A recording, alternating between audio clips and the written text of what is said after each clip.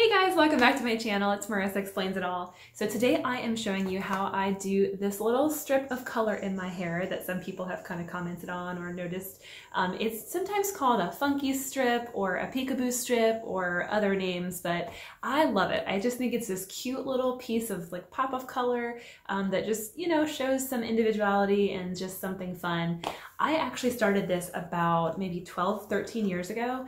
I used to work in a hair salon ages ago, and they were doing this drive for breast cancer awareness.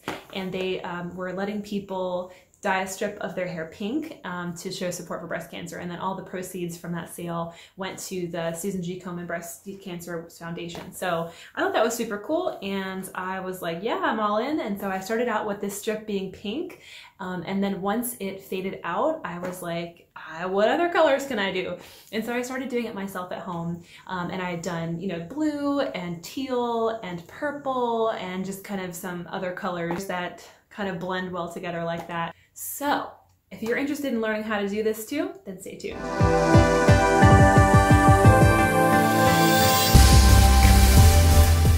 So let's get into it. So first things first, if you have blonde hair or really light hair, then you are fortunate. You can skip the bleach step and you can just put the color right in your hair. For those of us like myself who are extremely dark and have dark brown hair, I do need to lighten it first. And so I'll just kind of show you a little bit about my frizzy hair today.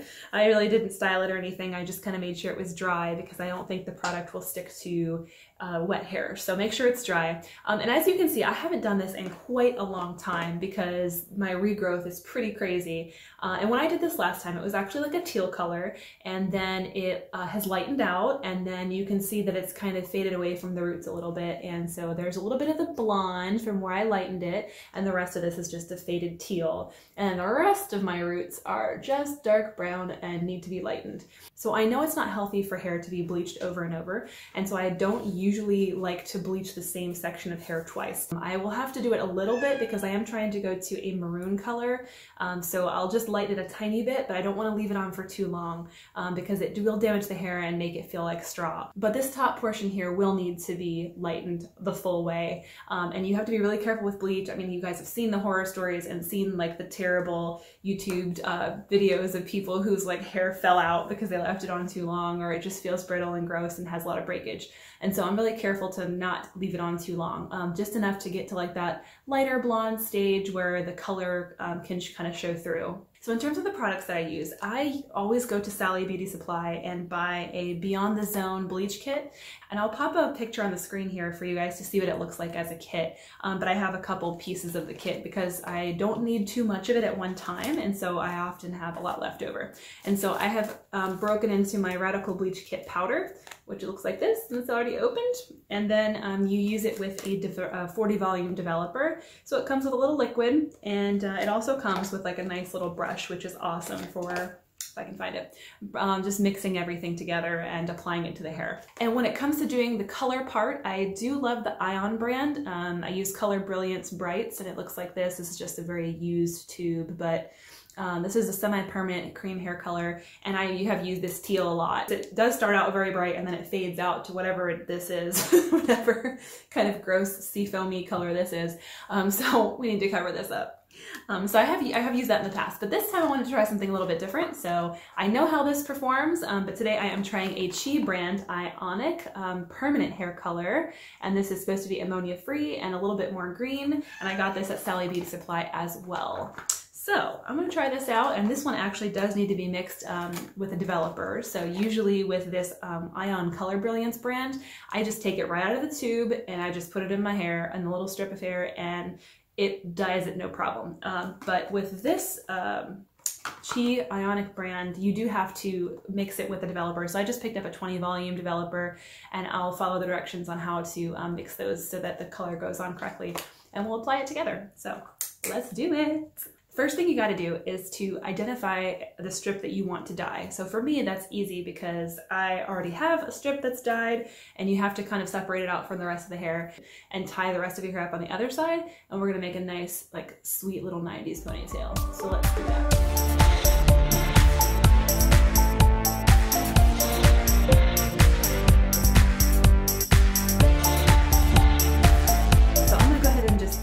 get all this together and make sure that I'm not missing any brown pieces in here.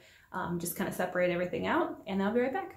So I'm back here with my beautiful 90s side ponytail, rocking it. Yes, I wear these too.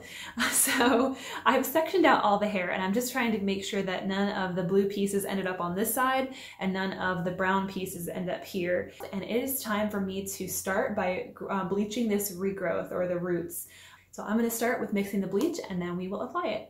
I've got all my supplies laid out here. So I've got my Radical Bleach Kit powder and the 40 volume developer, a little bowl to mix it in, the little brush that comes with it that I can use to stir, and then a couple pairs of gloves. Definitely want to protect your hands. And I got 2 pairs, one for the color and one for the bleach. So I'll set the color ones aside for now. I've also got set aside here the Reynolds wrap, just a little aluminum foil strip for when I actually apply it to my hair. Let's go ahead and take our Radical Bleach Kit powder, and this one's of course already open because I've been using it, and you can get a few uses out of this, which is great. It's super cost effective.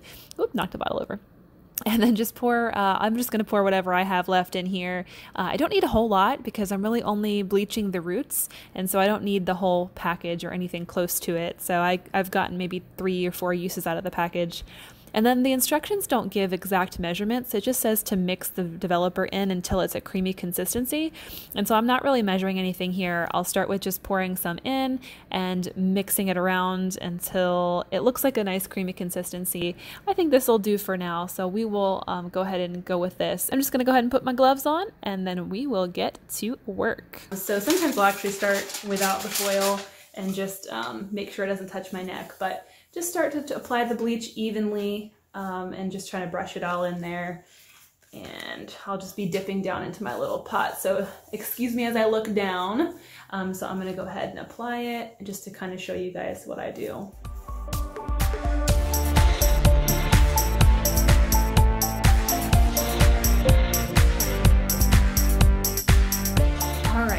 It's looking pretty saturated at this point, and the bleach is really pungent, so don't be afraid to use eye protection when you wear this. It kind of stings a little bit sometimes, especially if you're working so close to your eyes.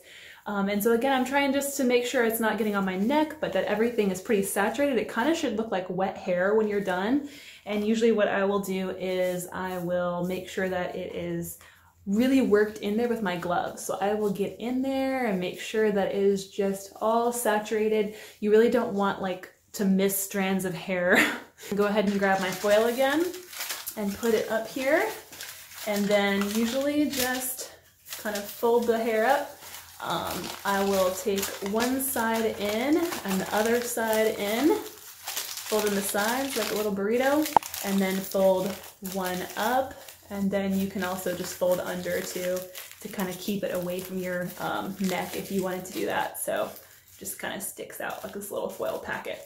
So now that that is all in there, I will let it process. And usually I do only 10 minutes at a time because I really don't want to over process the hair and make it brittle and damaged and possibly fall out. So nobody wants that. So I'll leave this for about 10 minutes. I will set a timer and then I will be right back. All right, it's been 10 minutes, so let's see what we're working with now. So as you unfold it, just kind of take a look at the roots, and you can see that it's really not lightened enough yet. It is just sort of like a lighter brown color at this point, and so it looks like it just needs a little bit more processing to go. So I'm gonna set the timer for another 10 minutes, stuff all my hair back in this little foil pouch, fold everything back up, and then we'll continue to wait and check another 10 minutes. Okay, it's been another 10 minutes, so let's see how our process is going. Already it looks a little bit lighter, so it's been now a total of 20 minutes, and it's looking pretty good. It is still a nice warm blonde. It's not really like super light. I think I'm gonna leave it on for 10 more minutes, and then we'll see how that looks. All right, so it's been another 10 minutes. Let's see how it is looking. I probably don't want to leave it on too much longer than this. This has been a total combined time of 30 minutes left on, and I think this is probably blonde enough for what I'd like to do. So it's looking pretty good. Next step is to go ahead and rinse this out, including just a shampoo. I don't condition it, I just do a shampoo on it to make sure all the bleach is out, and then I will go ahead and blow dry that so that the strip is dry again, and then I'll be right back. So it's all dry now, and as you can see, it's like a nice little blonde color, and then of course the blue, which is fine, like a lighter kind of teal color or mint color.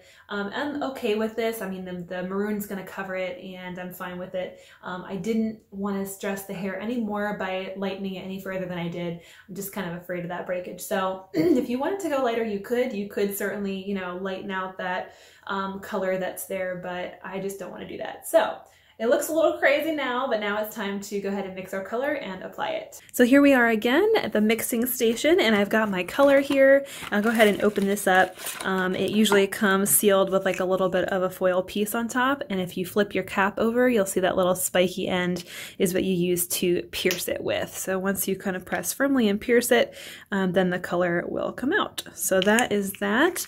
And then I've got my developer, and I've got another bowl, this time a glass bowl, because a plastic bowl will stain with the dye. So I do want to use glass this time. And then I just got a food scale so I can measure out the right amounts. And then of course my gloves and my new piece of foil, and then a brush for applying. So this is a 3-ounce tube, and this is a 3.6 ounce. And so they're not going to be 1-to-1. And in fact, I'm not going to use the whole tube. I can get a couple uses out of this. And so what I want to do is I just want to put in 1.5 ounces of this, which is half, and then 1.5 ounces of this. I don't exactly know how much that is. You can estimate or guess, but I have brought like a food scale with me just to make sure it's accurate. So first I'm going to measure out the right amount of the developer, and then I will go ahead and put in the color, because the color does have a little guide on the side where I can, you know, kind of make sure I'm squeezing out the right amount. And so I do have this set to fluid ounces, and I'm just looking to make sure that I measure out 1.5, which I actually have gone a little bit over, kind of snuck up on me fast there, but that's okay. I'll put in a little bit more here to compensate. So then 1.5 ounces of this, just start squeezing from the end here. And it doesn't look like the color quite yet that you would expect. The color on the box does say that it is a extra light red violet plus. This is the color that I'm kind of going for. So we'll see how that looks.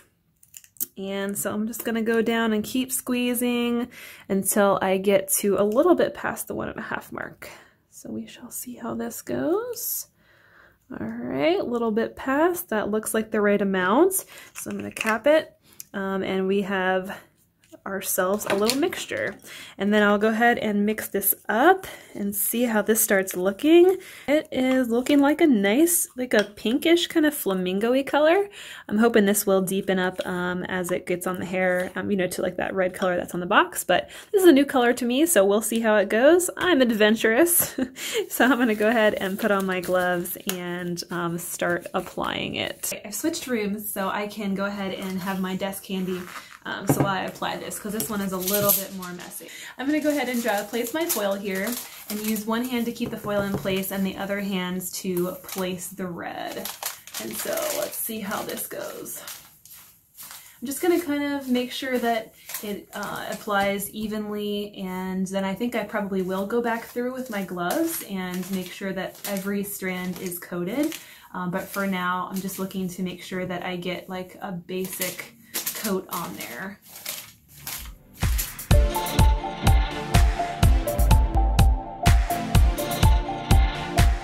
So now that I've got like a nice basic layer on, I'm just going to take this away and very carefully kind of lean over and use my hands to grab some of the product. I really do like to use my hands for this. It is messy. Make sure that you're protecting your work surface wherever you are, because this dye will stain countertops and anything else that it comes in contact with.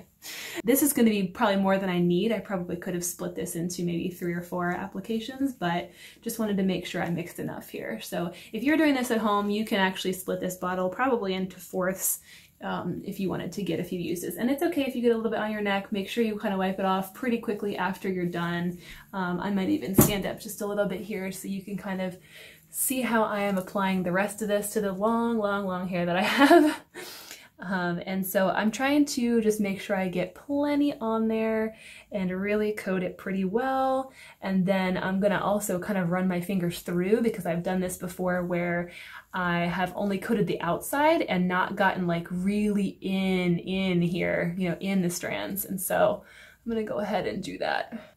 This feels pretty saturated to me, so I am going to go ahead and twist it up, and just to kind of make it a little bit easier to put in the foil, twist it all up, and I will put it in my little foil. One-handedly, I'm gonna try to just do this.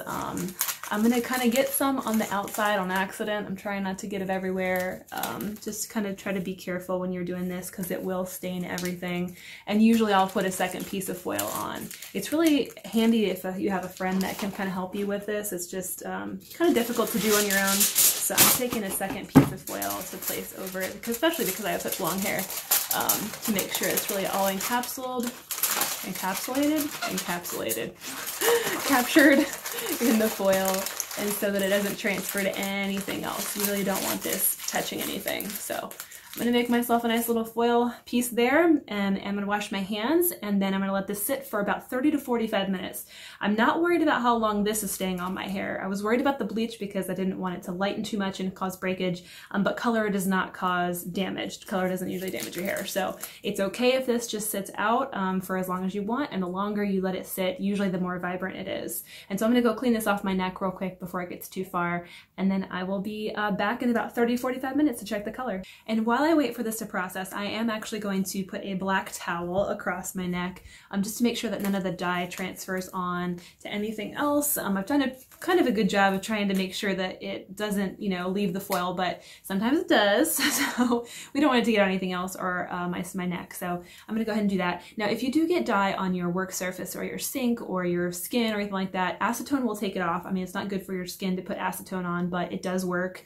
I mean, it does take, you know, the dye off of your surfaces, but try to catch them quickly. It's always best to get it right when it's on there. I did catch this, you know, pretty quickly, maybe within like a minute of it being on, and so it hasn't dyed my neck, which is good. So just keep that in mind. All right, I'll see y'all in a bit. All right, I am back after having washed it out and blow dried and styled it. So I'm holding up my pillow so I can show you guys kind of the big reveal. And ta-da! Oh, it's so pretty. I love how it turned out. It is a vibrant red, and in the ends where it had sort of the blue tint to it, it almost looks like more of a burgundy color, like a wine color. It shows up really vibrant on camera, and it shows up maybe a little bit more muted in person. It's not so bold, but I do really like it a lot. It turned out really pretty. It really stuck well to the roots, to the blonde section that we had dyed. I actually think I might have missed a little blue spot, but that's okay. So yeah, it really held well and grabbed, so you can kind of see where it fades from where it was a really bright blonde into more of the blue area where it's kind of just a little bit more of a different hue to it. I just think it's so cute, and I love how it turned out, all the little burgundy curls, so I'm super happy with that. If you have questions, let me know. Otherwise, I'm hoping this will last a long time. I usually like to do this every 6 to 8 months, and this is a permanent color, so it should last a long time. So hopefully it does, and we shall see. As you watch more of my videos, you'll see how it fades out and how it wears, and then I'll put a different color on next time. I'm gonna go ahead and link all of the products that I used today down in the description box below, so feel free to check those out. And I really am impressed with how this Chi brand worked, but I also do like the Ion Color Brilliance, so I think you can't go wrong with either one. So if you like this video, please hit the like button and be sure to subscribe to my channel, and I will see you guys next time. Thank you. Bye. Ooh, my hair is so frizzy today. Tell you what, I've got my saran wrap. Lost my foil there. It's on my face now. Super. Okay.